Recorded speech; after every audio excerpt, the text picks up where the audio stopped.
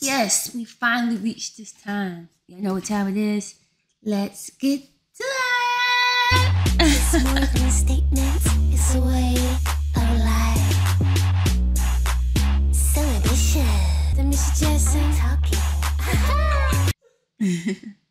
Now, we might have been in the bedtime story era, but the material girl was keeping her foot on them folks' throat. She said, I am her, I am him, I am them. And she slayed and ate and left no crumbs. I feel like during this era, the fashion was just delish. Girl giving Jean Harlow tea. Girl giving Lady Godiva tea. Coming up with the sunflower teas. Like, look at this. Old Hollywood meets woman of the 90s. Yes, look at this. Fall down them steps, right? Definitely eating. She was giving the mirror teas. The mirror of the 90s, okay? The girl was eating. Ate. Left no crumbs with the poodle, right? They chilling on the beach. Yes, she ate in ponytails. Ah, delish, delish, delish. Now, I don't want to use the word glow up, but the fashion was eating. I'm not telling y'all nothing y'all don't already know. Y'all been fans since before I was even born. Y'all lived it. But here's my take. Basically, Madonna was like, I'm going to literally sell sex. And she did in the book, right? The coffee table book. Boom.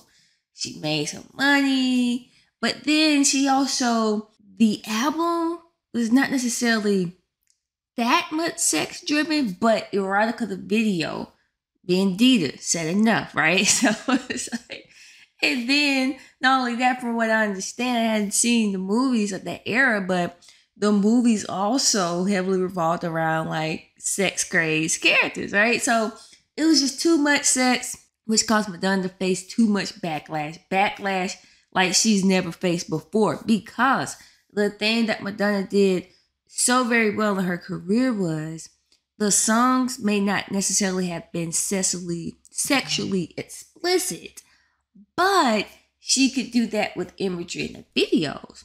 Erotica, I mean, some of the songs wasn't really that sexually explicit, honestly, but the erotica, Adidas, the sex book, it was just already a done deal to the point where there was no blur between Madonna, the brand, Madonna, the actress, Madonna, the artist, right? It was just all just too much. It seemed to be, right, for the American public, especially.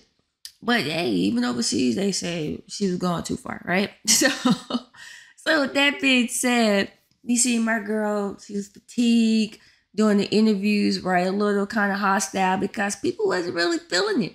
So first time we started seeing her crack smiles was really on the, what's the disco tour? The Girly Show tour, okay?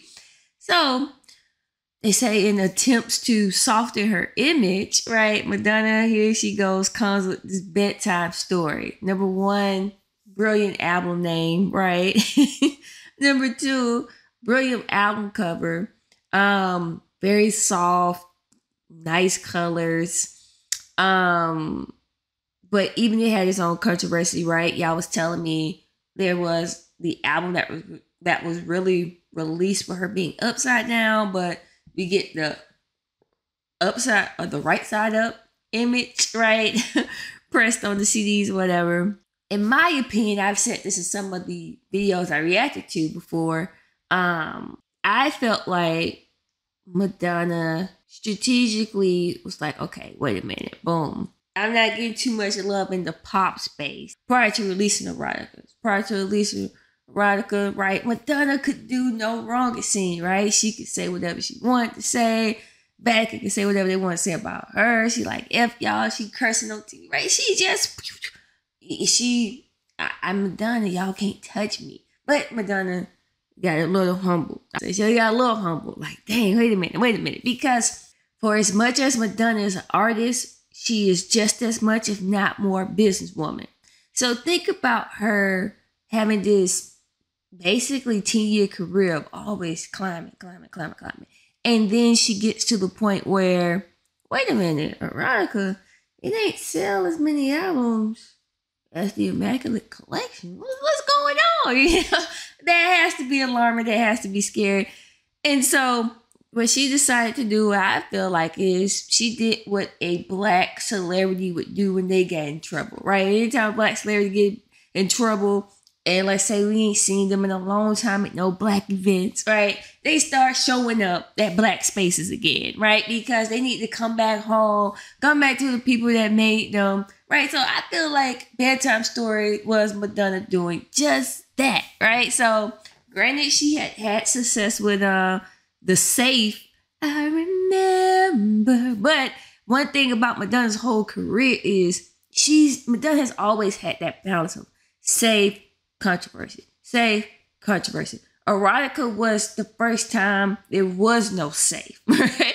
Except with Rain. And Rain was released too late. If Rain was maybe the first single, which I thought it should be off Erotica, then perhaps maybe things would have went different that era. But either way, boom, Madonna came back home to the black and brown folks who made her in the clubs on the 83 album, right? Boom. So we have Bedtime Stories. It's the most urban sounding album that Madonna has had since her first album, 1983, right? So it's almost literally 10 years difference. The first time we actually see Madonna actually using urban scenery again as well. We hadn't seen that really since, again, that first album, right? So again, Madonna came back home, and not to mention that as well, but we also, I understand during this time the rise of hip hop, right? Rap is now becoming, now I don't want to say the preferred genre just yet like it is today, but it's getting up there. And then R&B was still very alive, very strong during this period of time, right? So, boom, we have Madonna. She linked up with hot producers, Babyface, Dallas Austin. What's that dude name?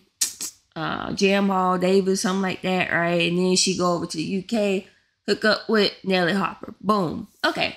So, what we have here is this pop R&B album. And let's talk about it. Then before we start talking about it, Madonna was also getting some of that. But Madonna was also messing around with a lot of black men at this time, right? That cannot be disputed. So, with that being said, the flavor just was giving, okay? So, anyway, y'all know how I like to do. I like to rate the videos first, and then we'll go into the tracks. It's the opposite of how I do things, but either way.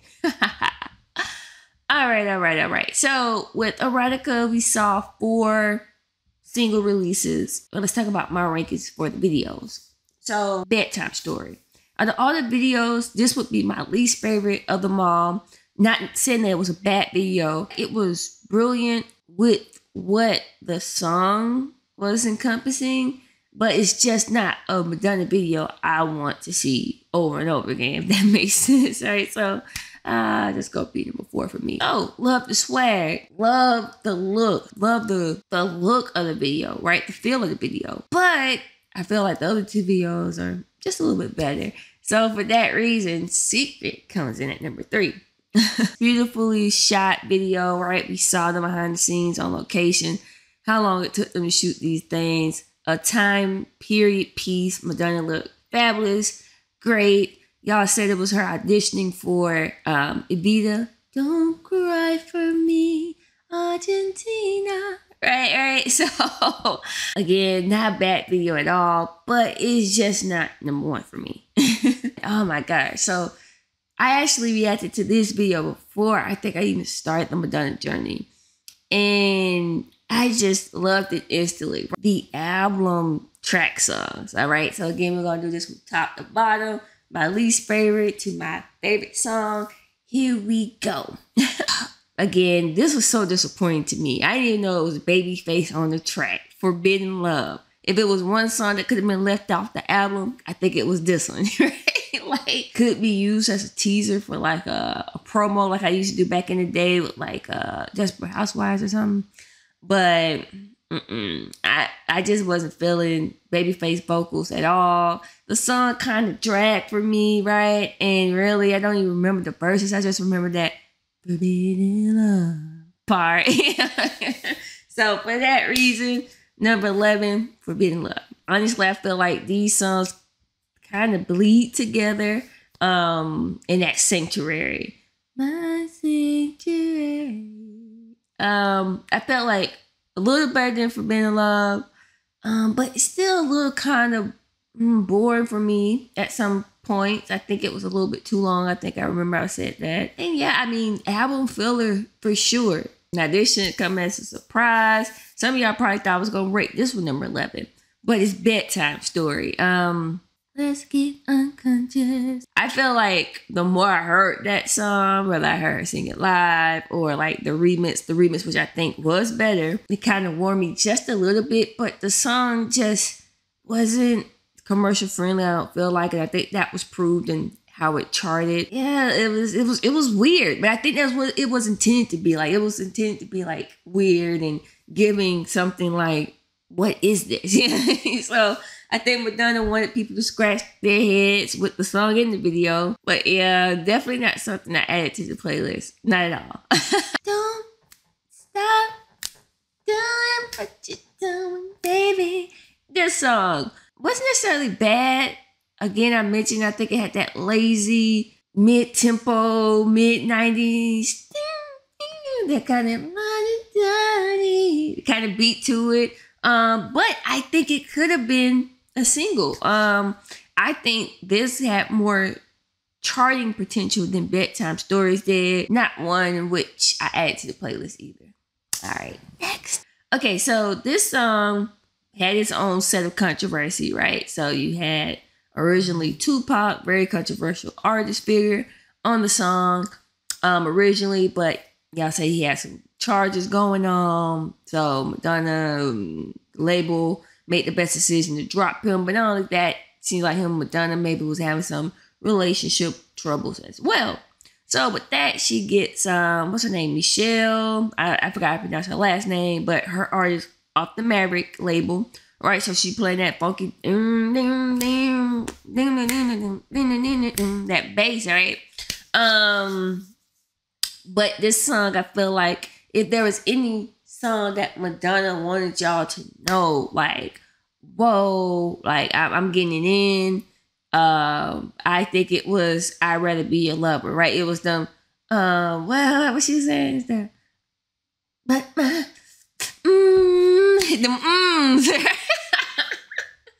them going hard. Yeah, I definitely think Madonna wanted to let y'all know, yes. It's getting laid down over here. I'm good. You know what I mean? Not a bad song. I think if Tupac was kept on, I think it could have been a single, but some of y'all were like in the landscape of 94. Maybe not.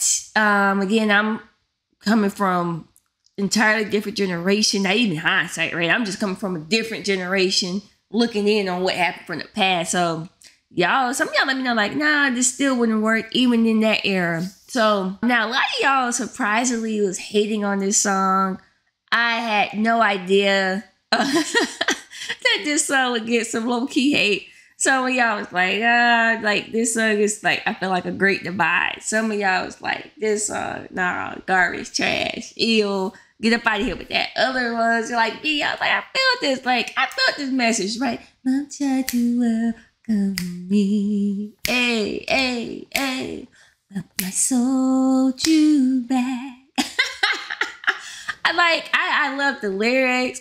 I felt like the song, it was relatable. Like if you've been in that situation where maybe you just too toxic or maybe you just too damaged, whatever it is, love can try to welcome people, but people just don't know how to receive it. And then also, I feel like this was kind of one of those songs where Madonna is explaining herself, right? Subtly, right? So without apologizing for the erotica era, right? Without wanting to make it seem like, you know, she had some regrets about it, which she talked a little about in some interviews, right? I feel like this is one of those attempts, just even with, and again, I feel like Madonna throughout her career has been very cheeky with song titles, but even more in the 90s, right? Like Erotica was the first album where I was like, wow, Bad Girl, that's a title? Madonna, really? You know what I mean? Like know her reputation. She would have a song, Bad Girl, and then with this Love Tried to Welcome Me. I just feel like it was her way of sending a message about herself to the public again, the softer side of Madonna. Yeah, but again, I like the song.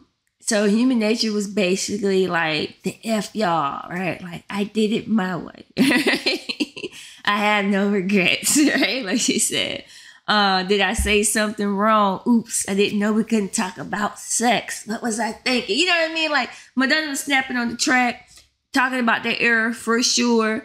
And I mean, I also just love her kind of freedom of speech stance that she took on this song. And it's like, I'm not the problem. Y'all are the problem, because we often know, oftentimes when people are highly critical of things, they have their own, what do you want to call them, demons that they're working through, right? So either way, I do love the Madonna spirit as well of, standing up for her work, standing up for herself. But was smart enough to know, okay, let me not make a whole album where I'm like, F y'all, right? Let me just do one song. All right, next, top 4 is what it's giving.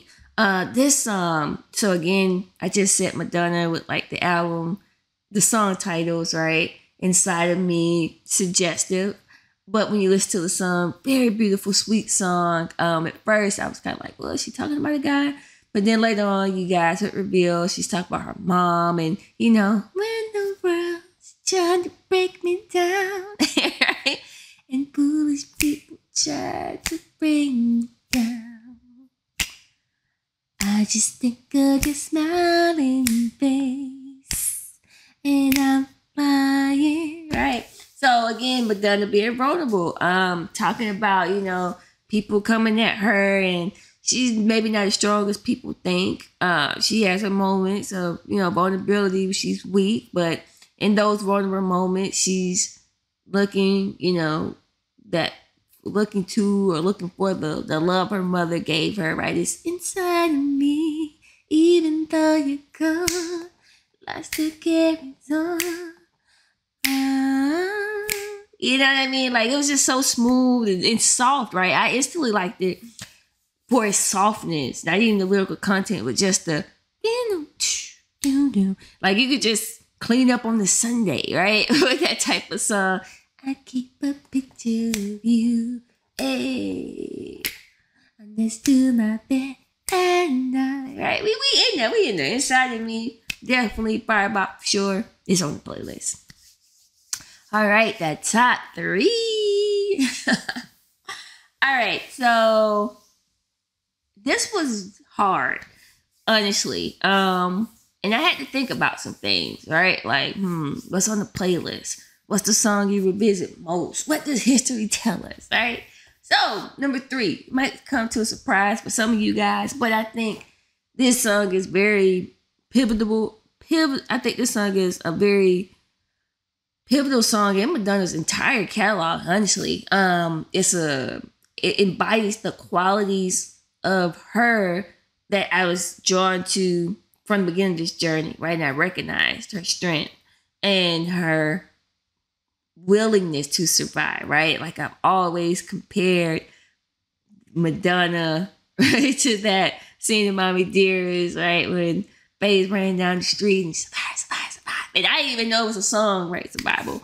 But that is what Madonna always has given me, that kind of energy, right? Like the phoenix that rises. She's going to get up again. And again, I feel like, number 1, opening track, sending a message, survival, right? Like she said, like, I'll never be an angel. I'll never be a saint. It's true. Hey, I'm too busy surviving. Like, if you live life and you've been through your share of ups and downs, right? Of trials and tribulations, I feel like you can understand this song, Survival, because that's what it's all about. Survival. Like, we all just trying to survive. And Madonna is basically saying, I did what I had to do. Top two. Woo! Now, this is very tough for me, y'all. This is very tough for me, choosing between these two songs. And again, just thinking about like my criteria, songs I come back to, right? And this song right here, it slaps so much, right? So this song instantly had me with that. What's the one that the opening guitar? It's so moody.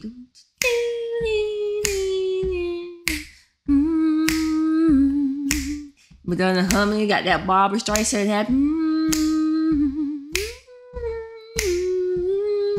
Something's coming over. Something's coming over. Like, what's going on? What's coming over? My baby's got a secret. Deep lines like, happiness lies in your hands. Like, what pop song is giving you that kind of realness on the track?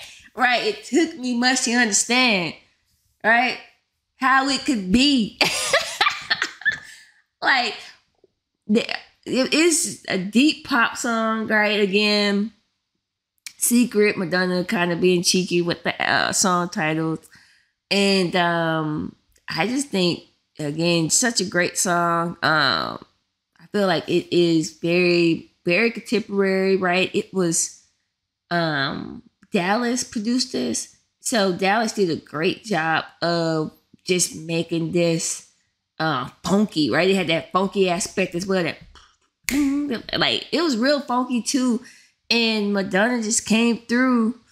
Vocals was just giving the whole track. And yeah, I liked it. And again, this was the lead single, right? Secret. I think this was a good lead single for this album because it sounds so different from anything in Madonna's catalog up until this point. And it's just such a great song from start to finish, right? Like, I'm here for it. My baby's got a secret. All right, time for song one. Are you slow or not? I think you probably got what number one is at this point. The number one song for me, I think the public agreed, right? That Madonna's highest charting song ever, right? I think y'all told me that. Yeah, and it shows. It's so good. It's Take a Bow, right? Like, Take a Bow. I mean, this song, it is classic, timeless, right? And I just mentioned like Secret sounds like nothing in Madonna's catalog. Neither does this song. But this song is like, it did what I say True Blue and Cherish was laying the ground for, right? It was that kind of generational bop, right? All generations could like, listen to, and recognize. You might hear the expression, that's a nice song, right? Like, it just does that. And the sound and also the imagery. And I just feel like y'all say Madonna is about to start getting vocal lessons for Evita. I feel like that already was happening with this album, right? Because Take a Bow is, I feel like the student has now graduated from Angel when we talk about that lower register, right? Because Angel, for those of y'all who've been rocking with me since the beginning, Angel was the first time on record we heard that lower register. I believe that dreams come true, right? You must be an angel. My girl was getting down there, right? Okay, but Take a Bow. What Take a Bow is, it's totally lower register, right? Take a bow. And it was just so beautiful to hear because it's like, wow, my girl, that voice then leveled up, right? But what's also interesting though about this particular album, I feel like Madonna just not only was it the vocal lessons, but I think also just been around Nicki and Donna, touring with them, for 3 tours, was forcing Madonna to become what would I call, like, maybe, I don't necessarily say a better vocalist, but a stronger vocalist, right? Because I think there's trade-offs, And I feel like I kind of heard a little bit with this album. Some of that kind of natural, raw emotion from Madonna was really kind of gone, except like I'd Rather Be Your Love. We heard those, right? Those, but other than that, all the rest of these songs are really just smooth, honestly. Beautiful song, right? Of this love that's been taken for granted. And I feel like, in life, you have those relationships where you wonder, am I being played, right? Am I being a fool? And this person knows, right, the level of control they might have over you just based off your emotions, right? I've always been in love with you. You've always known it's true. You took my love for granted. Oh, why? Shout out to Babyface too, because of course the song wouldn't be with the same or wouldn't hit the same without his vocals as well. It was just a nice, really, I want to say a duet, right? But he was backing her, and it was just excellent, beautiful song, beautiful production. Think about like move Madonna over into like adult contemporary, like officially, like okay, Madonna grown now. Like she ain't one of the children coming up no more. You know what I mean? Like she been doing this. She's an established artist, respectable, and I think it's a crime. Take about, I feel like should have gotten a Grammy, if not Song of the Year. I don't know what other songs came out that same year, but this song was fire. I felt like Madonna should at least got a Grammy for it. But anyway, hey, what do I know? I'm just Empress on this journey. Okay, y'all with me? All right, now y'all know what time it is. It is time for the last little part of this. We got to do the album listings. All right, so let's see. Where does Bedtime Story fit? All right, so now let's get into the Madonna album. So far I've heard 8 albums, we could say, right, that basically have been Madonna-centric, whether it be soundtracks that were like basically completely her songs, mostly her songs, or just studio albums. All right, so right now, the album that's not giving, haven't revisited anything from it since I heard it. Who's That Girl? But here's the cool thing though. So, what's the show called? This Is Us is on Netflix right now. So me and Pressure, we've been watching it when we get free time. And I didn't realize that Loudon is Uncle Nicky. Like, that's crazy. Okay, that blew my mind. Like, wow. Oh. All right, cool. Coming in number 7, Like a Prayer. I feel like a Prayer basically, it's an interesting album to me. And just looking at like Madonna's trajectory right now, because I feel like a Prayer is an album that Madonna, I feel like it's like 2 eras within Like a Prayer. It's like that one era of Madonna wanting to be like this earthy, kind of like getting back to her roots, right? She let her hair be brunette, right? But it was kind of like, we know the Pepsi deal, the controversy of Like a Prayer, the video. But it was that Shep remix, right? Of Express Yourself, that really, I feel like, laid the foundation to the Madonna of the 90s up until this point that we're seeing even to right now, right? Like, I feel like Express Yourself, that remix, changed everything for Madonna in the direction that she was going in. I feel like some good songs on that album, but really not an album I have really revisited again since listening to it. Let's see. Erotica. More contemporary than Like a Prayer for me, for the most part, because again, the Shep remixes wasn't on the actual album, which I think was a crime. But Erotica, a little bit more contemporary. Erotica, the song I like, right? Still my favorite off the whole album. Yeah. True Blue. I put True Blue before Erotica. Why did I do that? Let me think. True Blue before Erotica. We might change this in real time. True Blue before Erotica. Is this actual factual? I mean, because Erotica is just living off of erotic for me. And Rain is like, Rain was a good song, but it's a song that I could kind of live without if I never heard it, honestly. Because it really didn't sound like a Madonna song to me. True Blue, what we got? Title track, I never liked it, period. Papa Don't Preach. That's why. Still this day, I feel like one of Madonna's strongest vocal recordings, period. I think she did a phenomenal job of convincing the listener, being the character. And, like, she did a great job, I feel like, on Papa Don't Preach alone. Yeah, I just feel like that Papa Don't Preach performance gonna trump erotic. So we'll keep True Blue right there for right now. I might think about this later.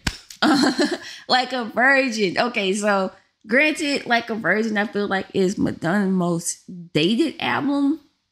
But I mean, it had some of the most memorable songs on there. You got Firebox, Like a Virgin, right? Title track.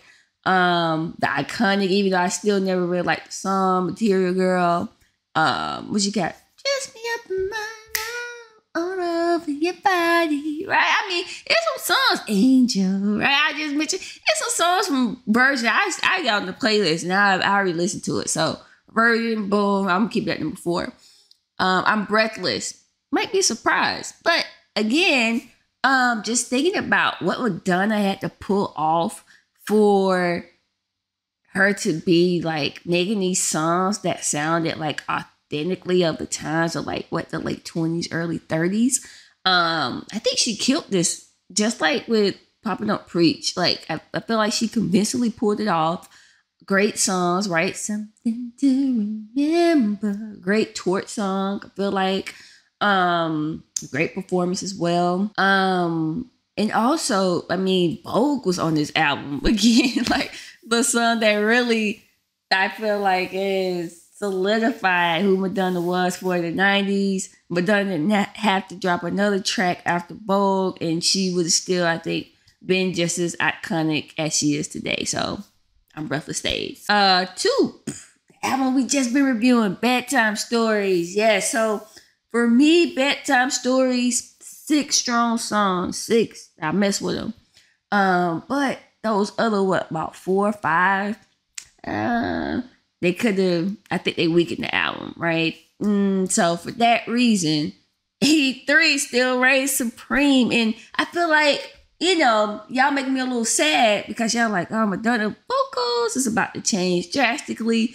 And one of the things about early Madonna, I used to always say it, go back and watch those early videos, especially those early interviews. I would be like, man, you could just feel her energy. And like, I feel like that 83 album, you just feel all of her energy, right? You feel all of the, I gotta make it. I'm excited to be in the studio. I'm having love struggles, right? Like you feel it, all these kind of young adult emotions, and you just can't fake that. So for me, 83 still number 1, but we still on the quest to see, I don't know, will the next album replace 83? Who knows? We shall see. But until then, y'all know what to do.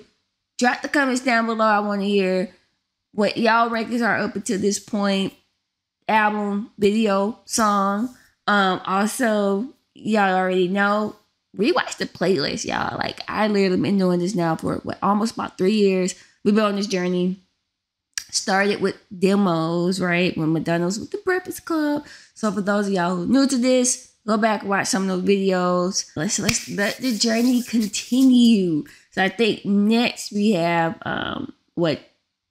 the Something to Remember album and the Be the movie, right?